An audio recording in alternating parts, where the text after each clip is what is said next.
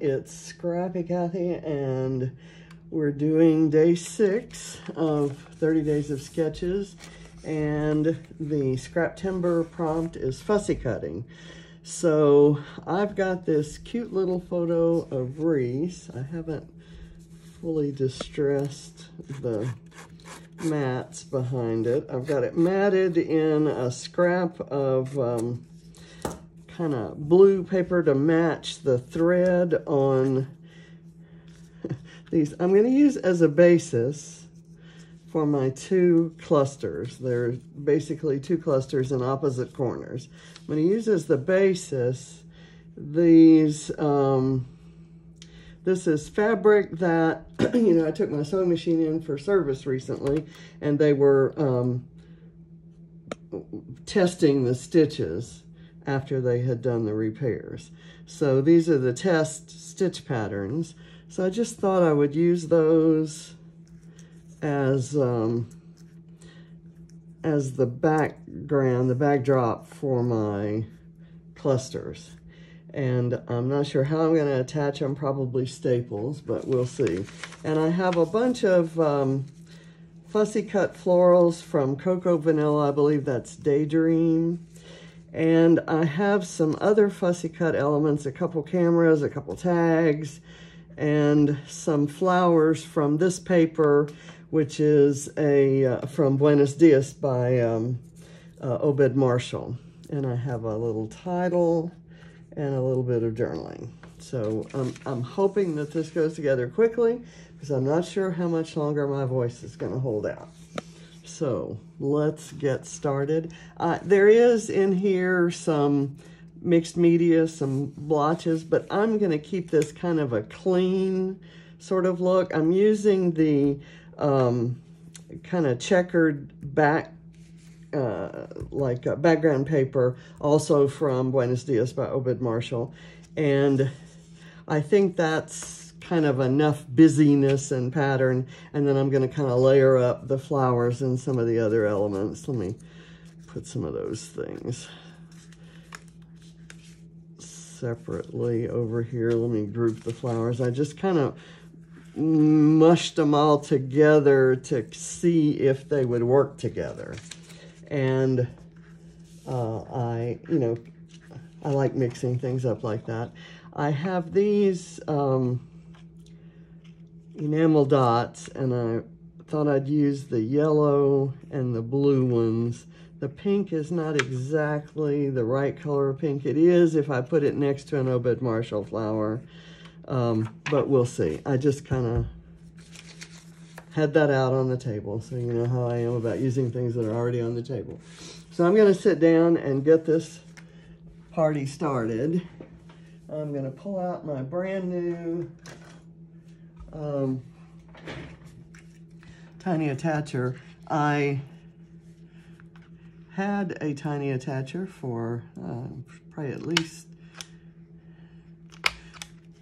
10 years, and it kind of gave out. I'm not quite sure what happened, but I ordered another one, and I guess as I feel it working right now, I realize that mine had probably been going out for a while. It had not really been stapling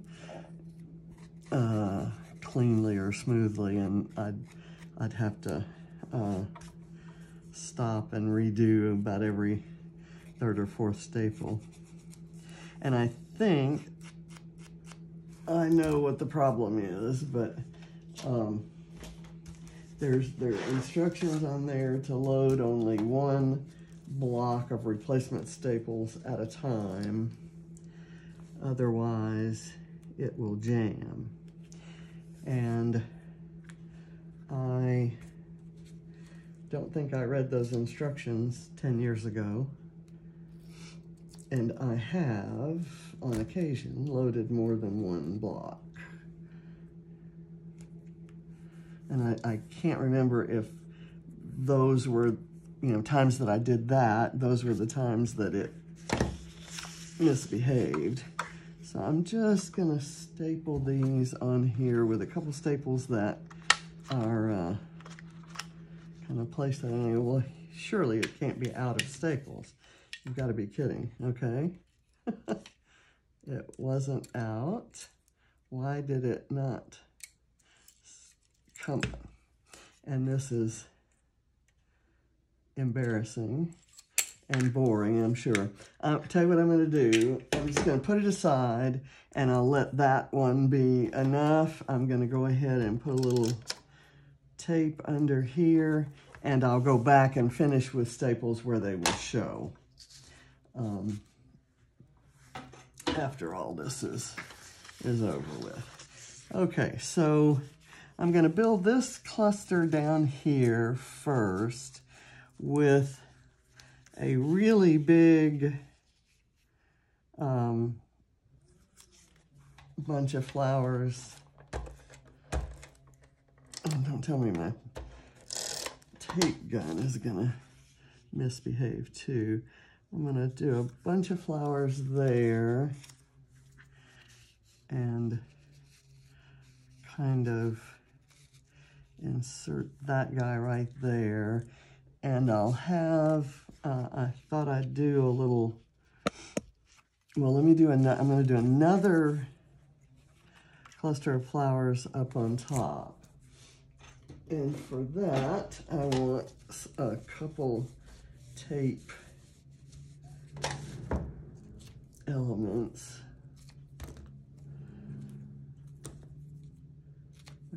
A couple layers of tape, just so that I can tuck other things underneath, like flares and stuff like that. So let me do this right there. I want some of this to show so that it kind of emphasizes that it's a couple of layers. This guy is going to get propped up on at least one layer, and I'm going to go ahead and put it on there.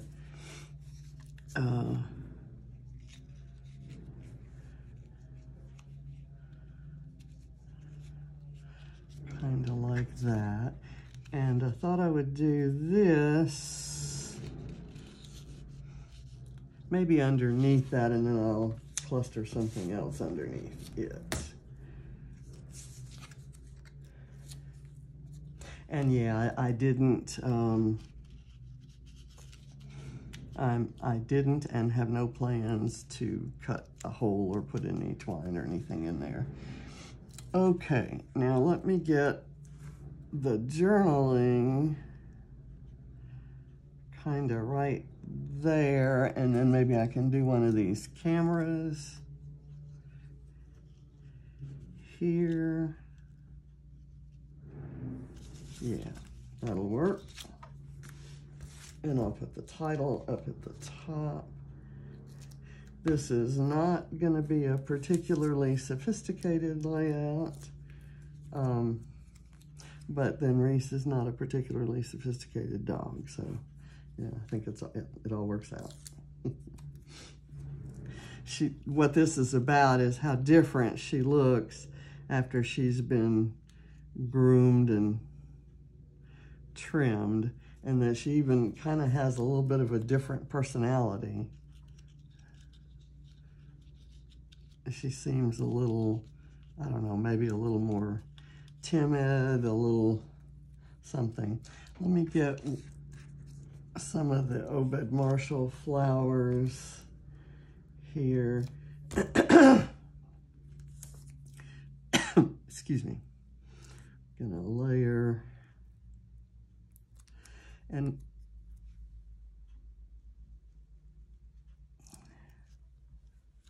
this might look a little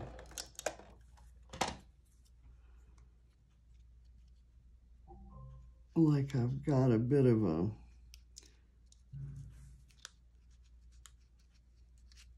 split personality going on here.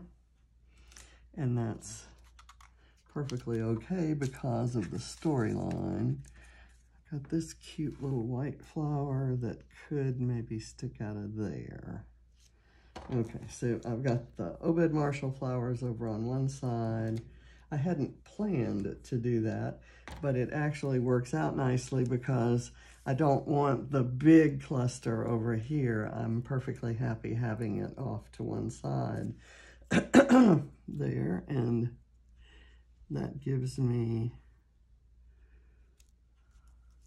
okay, so you can just barely see that fabric, and you really can't see any of the stitching on it, but you can see the thread, so there's just a little bit of texture there. Okay, and as you can hear, my voice is going. Now here, up here, I had thought I would use a cluster that had a straight edge. So I'll do that and kind of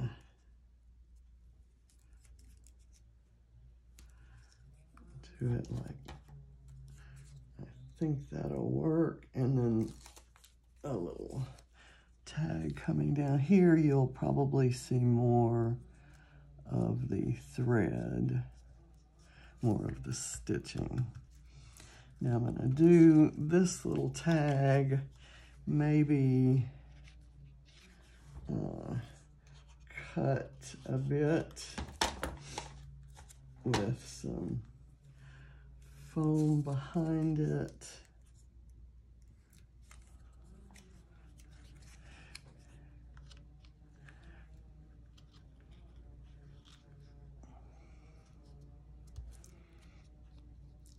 Okay, I think I need some foam towards the front to hold it down.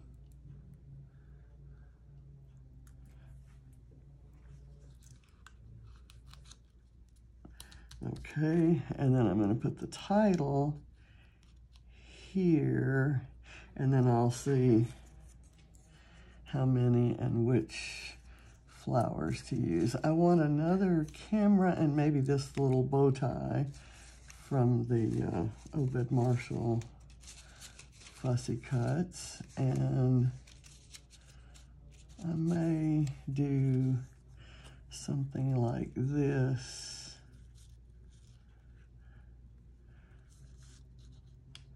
Maybe right there, yeah. Okay. This one's almost done because I typed up the journaling, and all I'm gonna do is maybe look for a flare or two. Okay, there. I put the Reese 2.0, and maybe this little camera coming out right there. Maybe I don't need that camera. Maybe that camera would have been a better, but it has the same colorful grid that's on this one. So maybe what I'll do is I'll cut it in half. Now I can use the other half of it later on a different layout. And I'll kind of tuck that under there so that the title kind of overlaps onto it. Now, I've got another Obed Marshall flower here that could maybe tuck under there, and then I think we're done, guys. I think we're done. Well, let me get the... There. Okay. Do I need this? This is kind of cute, and it could go right down there. I like it. It's Obed's little signature bow tie. And it and he are just so freaking cute.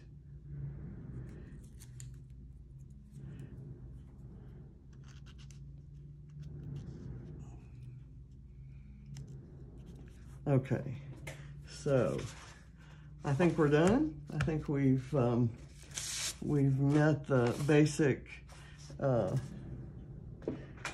requirements.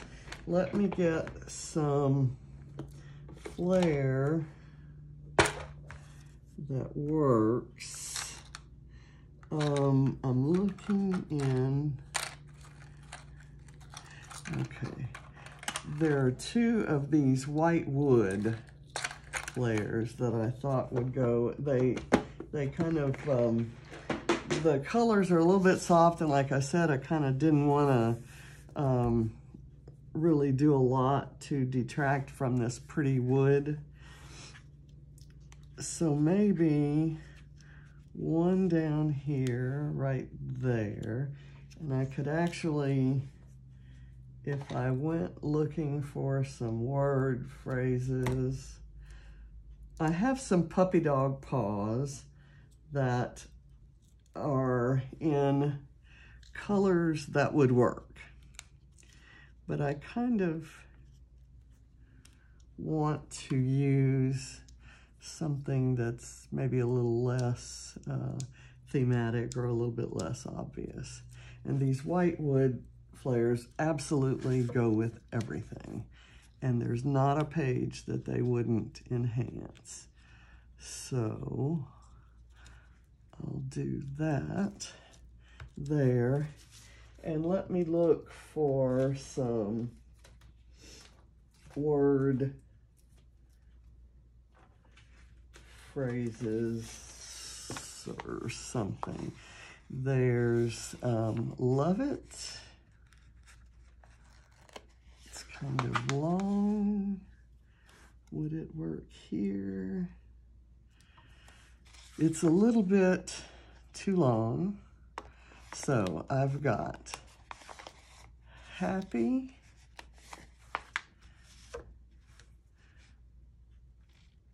right here, and I'm going to put a little bit of foam behind it.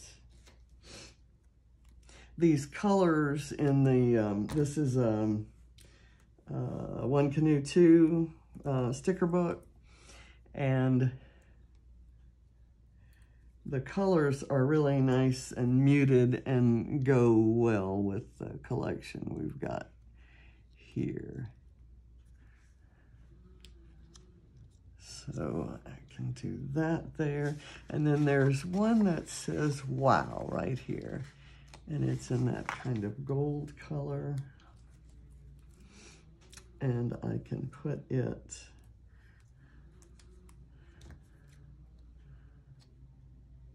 all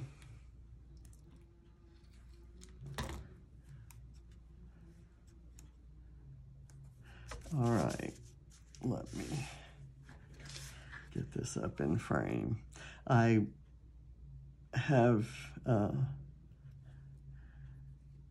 I know that I have been doing my work out of frame. That's like an old habit that I've apparently gotten back into. And part of it is that I'm kind of moving things around.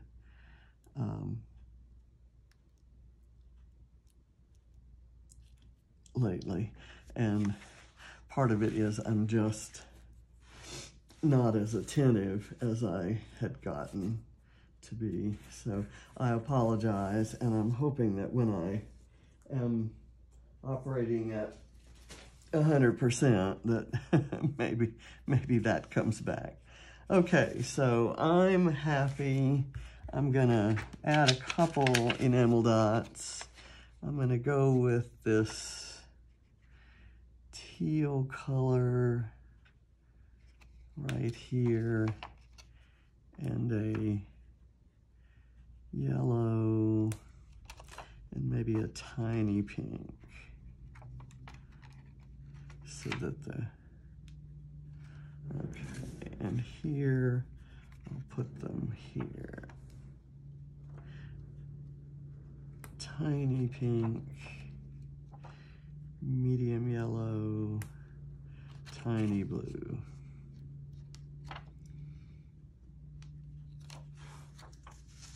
And I think we're done.